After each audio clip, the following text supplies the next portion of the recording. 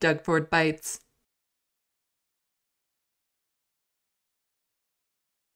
Hey, Doug Ford Bites. Remember this?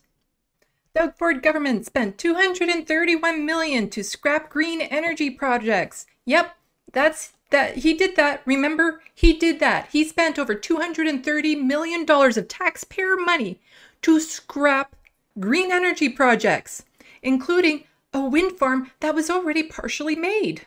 This is during a time of a climate crisis when we need more green energy projects.